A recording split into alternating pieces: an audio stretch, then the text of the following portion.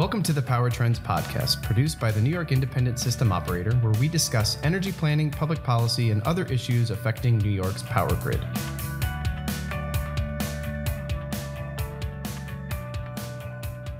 Hello, and welcome to another edition of the Power Trends podcast. I'm Kevin Lenihan, Vice President, External Affairs and Corporate Communications at the New York Independent System Operator. And today, I'm very pleased and excited to welcome Lindsay Anderson as our guest from Cornell University. She is professor and chair of the Biological and Environmental Engineering Department at Cornell.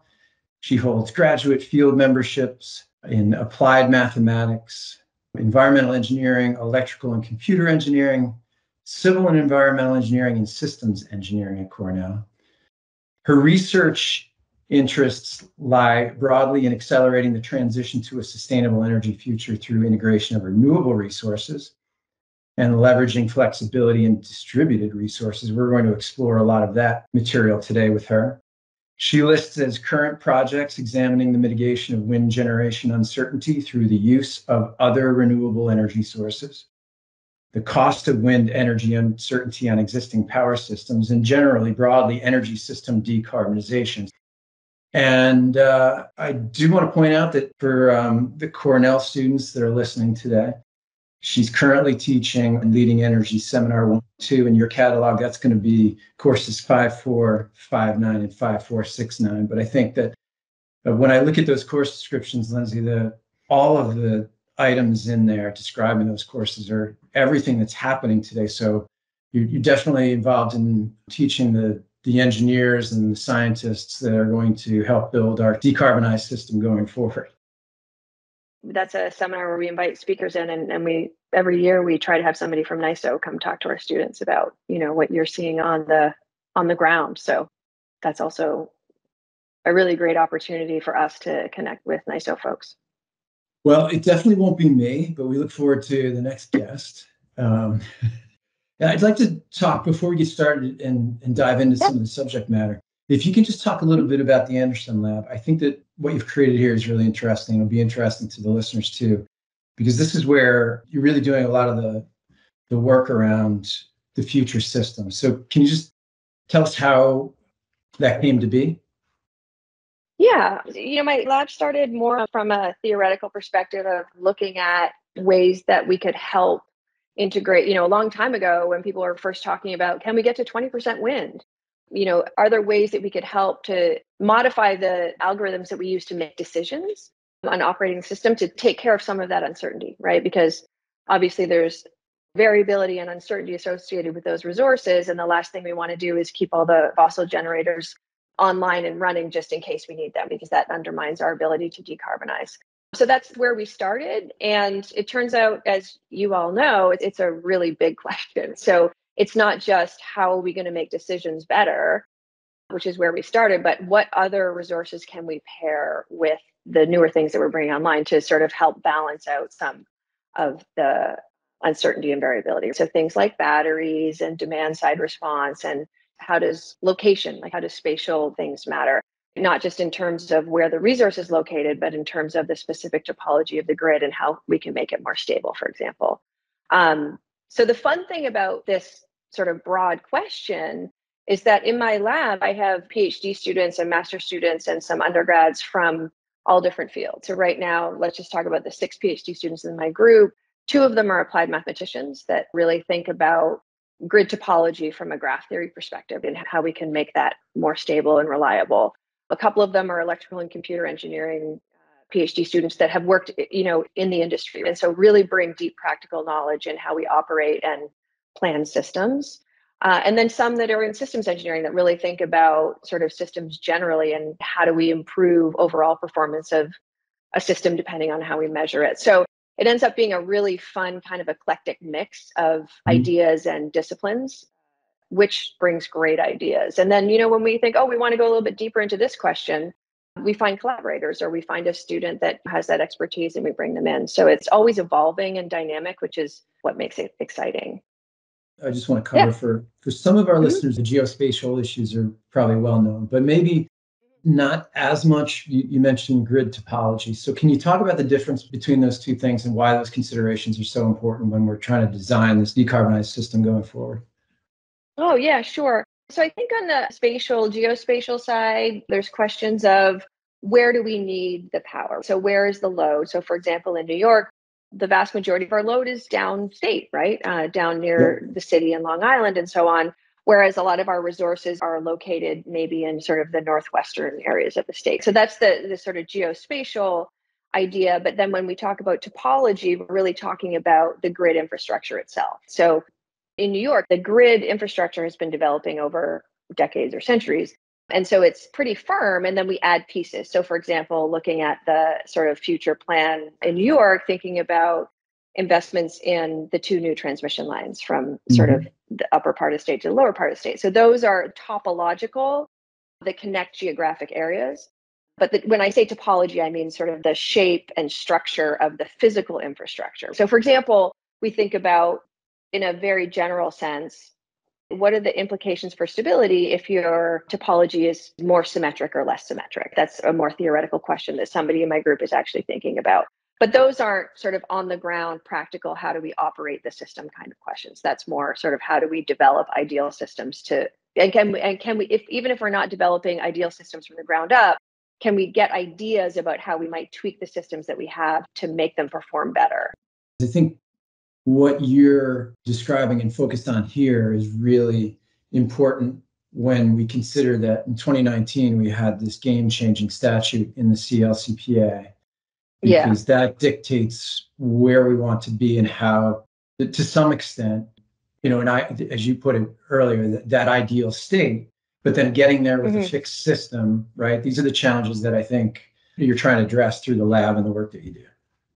Yeah, absolutely. That's a big chunk of what we're doing in the lab right now is thinking about what are the practical implications if we want to take the system that we have and we know where we want to get to. And you're right that the CLCPA is very clear, not only about where we have to get to, but they even, the scoping plan says, and thou shalt put this much wind here and this much wind there. And, they have a pretty laid out plan for how to achieve that. So that's an exciting opportunity to say, okay, well, so now we have a plan, but how well does it actually work? Are there issues that we should address now before we find ourselves maybe with some challenging situations down the road?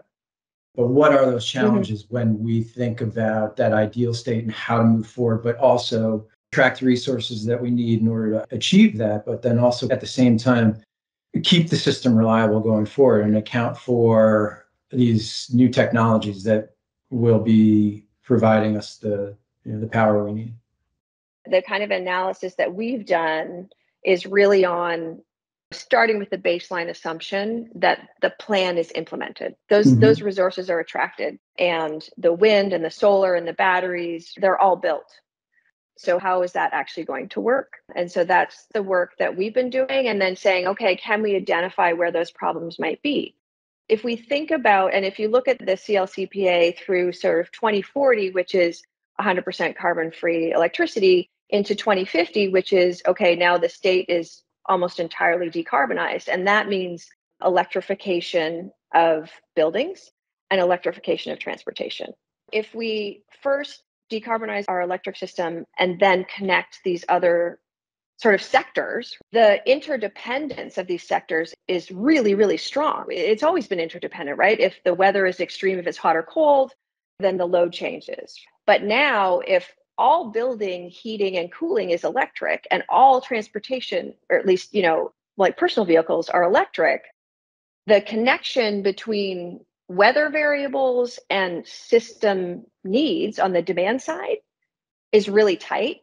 And we're completely relying on those weather systems for our electricity because we're basically 100% renewable or nearly. So, how does the interplay of this new system manifest in sort of operation?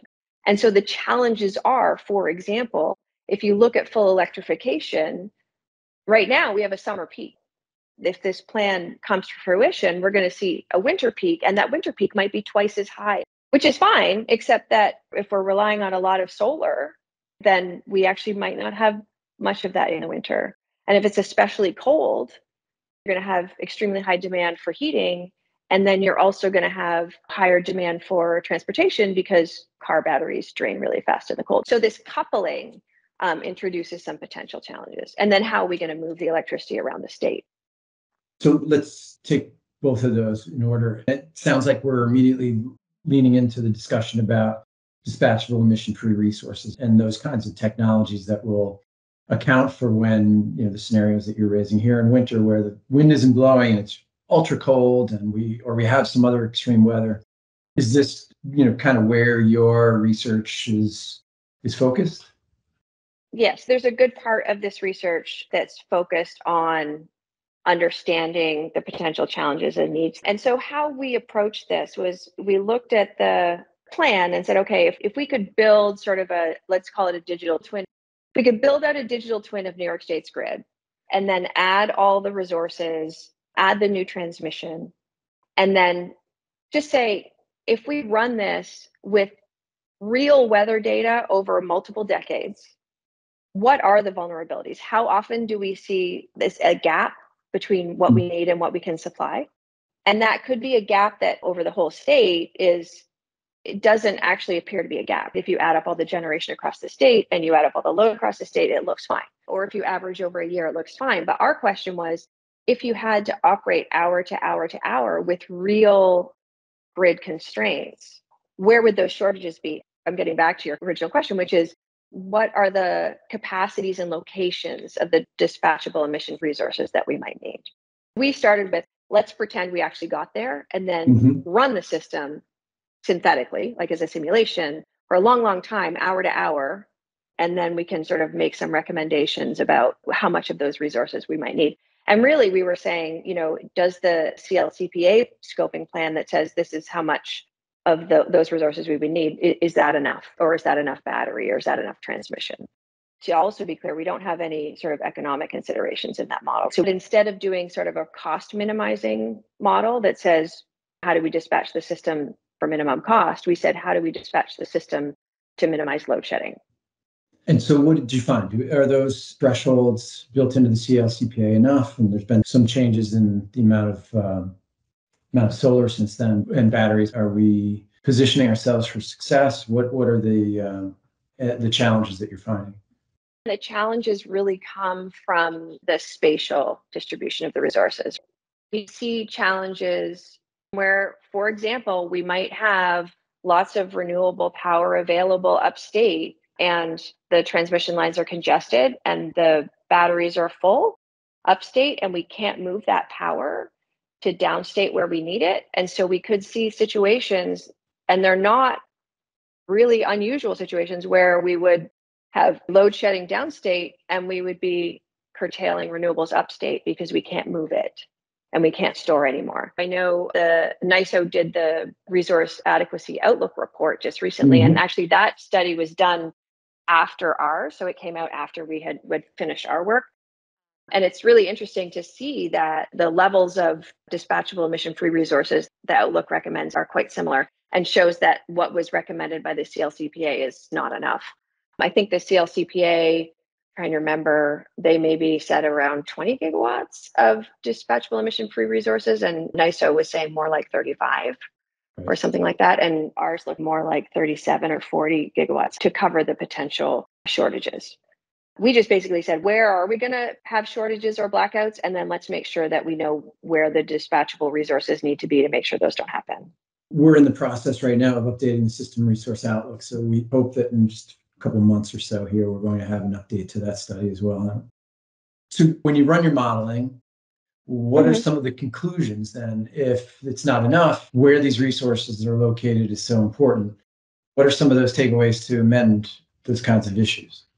We would say that probably we need at least another 60% of the dispatchable emission-free resources than what was planned.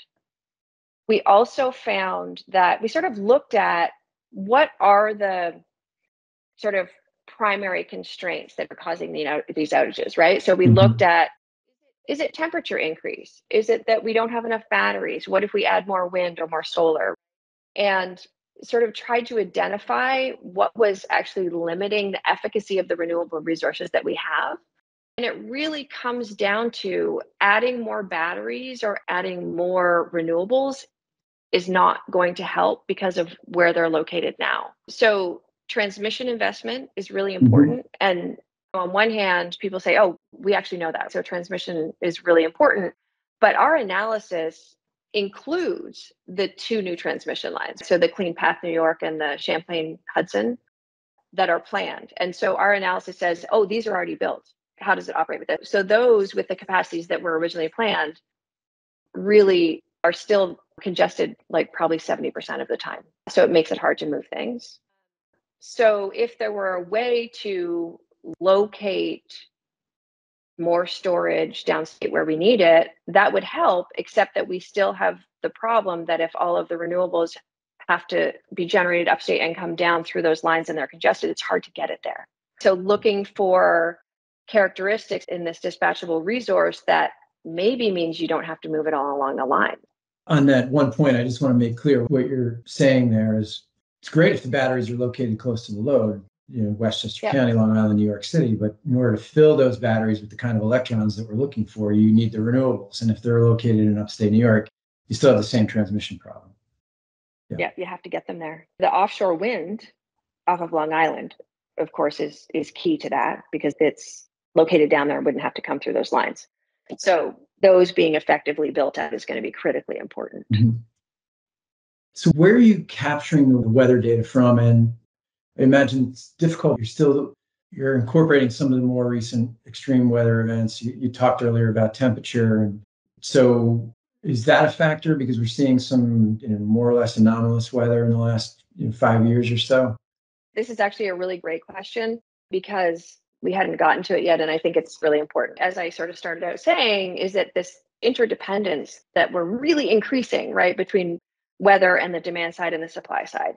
And when we went into this study, we said, hey, we need to be really intentional about the spatial resolution of the model, not just talking about 11 zones, but where are all the actual nodes in the grid or a higher resolution version of that. And then we also need to be really careful that we preserve the covariability of the weather variables. So we can't just take an NREL data set that gives me, the best wind data sets are from NREL. So we all kind of go there, but we can't just take a wind data set from there for, a year or 5 years or 10 years and use that and then go find a solar data set. Oh, and by the way, we have a huge reliance on hydro in this system. So we can't take stream flow and precipitation data from somewhere else.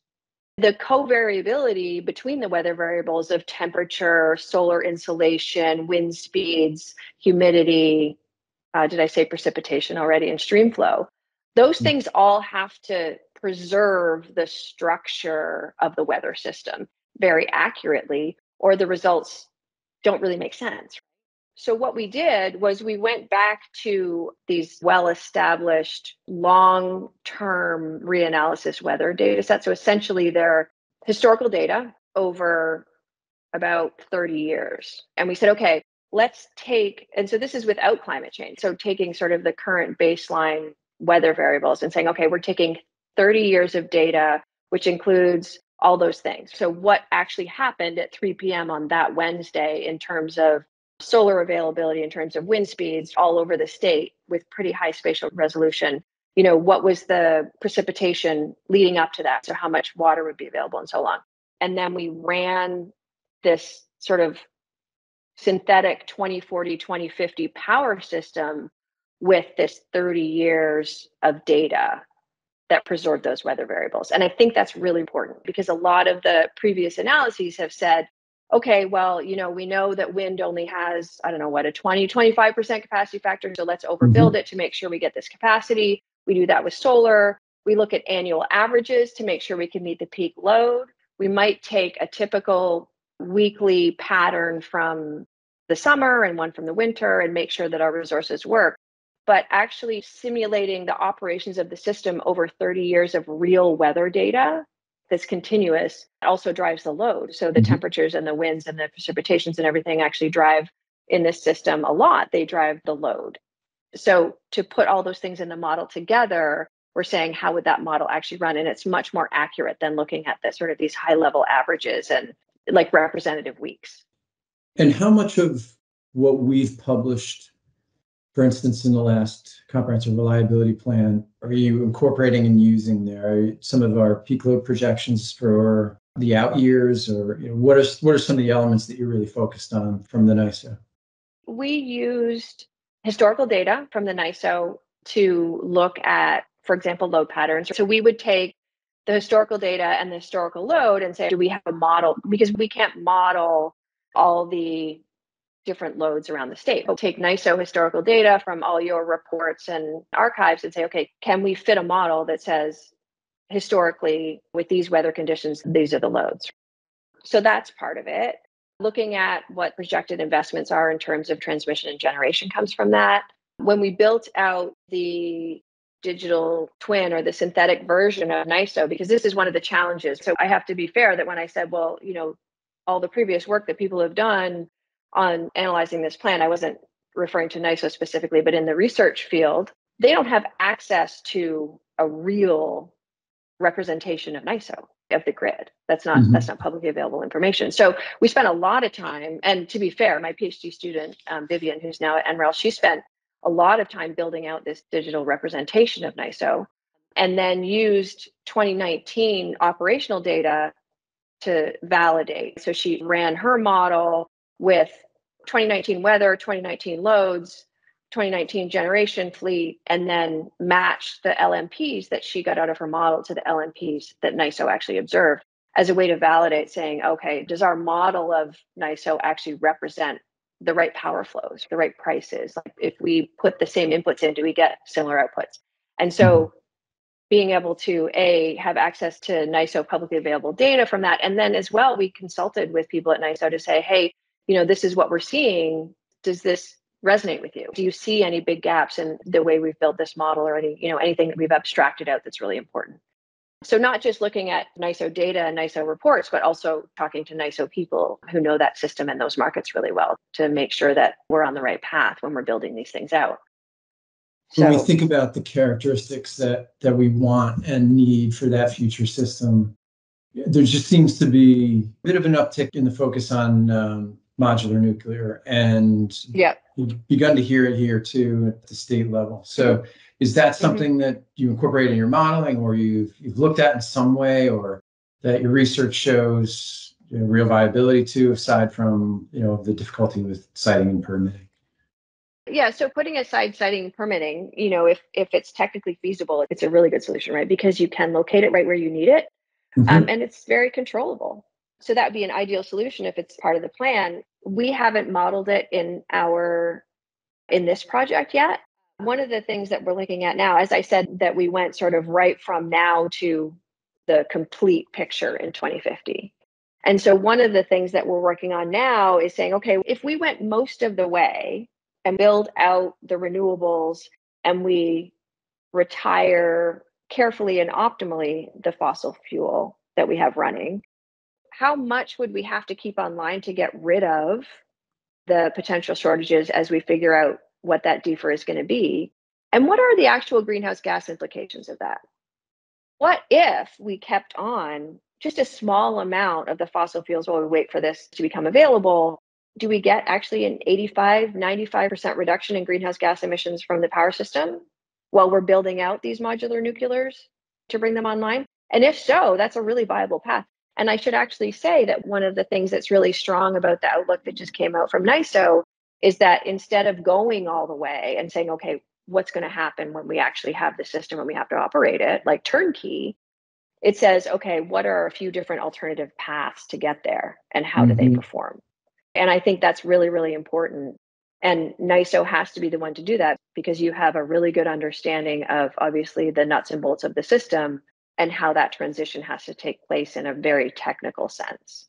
I guess that's a long-winded answer to say, no, we haven't done the analysis with modular nuclear, but it would be pretty straightforward to say, if we have the parameters for those generators, we can locate them on our model system and see how well they work. It'd be pretty easy to actually say how big they would have to be and what's the best place to locate them. I feel like we went pretty deep on some of the basic and more meaningful items that we wanted to cover, because it's just so important and so good. So if there's something else that you want on the record, by all means, but I'm deeply appreciative. This was fascinating. I don't think so. I think we probably touched on most of the key points. Yeah, this has been really fun. Well, likewise. And we really would like to have you come back, and thanks for joining us. Thank you. Yeah. Thank you for joining us. As a reminder, the New York Independent System Operator, NYISO for short, is responsible for reliably managing New York's power grid and energy markets and providing independent data to policymakers and the public. For more independent info, please visit the NYISO blog at www.nyiso.com/blog.